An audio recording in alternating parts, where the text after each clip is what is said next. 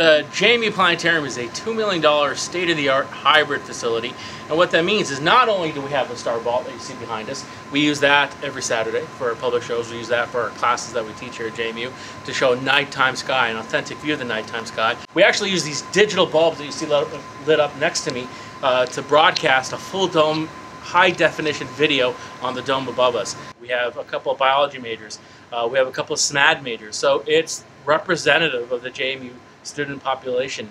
And the one passion, the one attribute that they all share is curiosity and wanting to talk to the public and students about why the universe is the way it is and not some other way. You know, I can teach them science and I can teach them astronomy, but they really want to be involved in educating the public, especially young kids. You know, our mission is science education and public outreach and wanting to inspire and excite the next generation of American scientists and engineers, and it's our students that we're doing that. So our main job is to run the shows.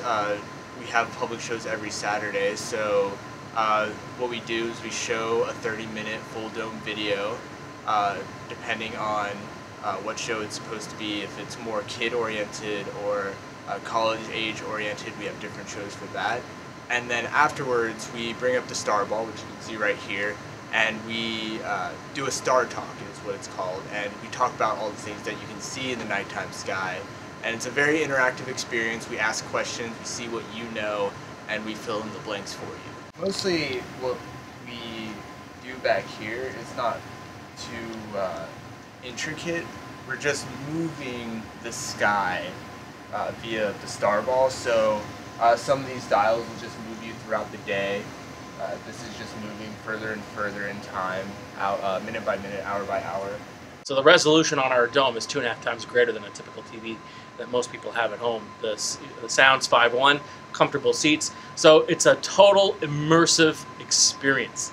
And this is the only planetarium in the world like it. So right on campus, open to the public, open to JMU students every Saturday. 3:30 is our passport event. So for freshmen who are taking G Health 101 and need a passport event, 3:30, you're more than welcome to come on in and see what we do.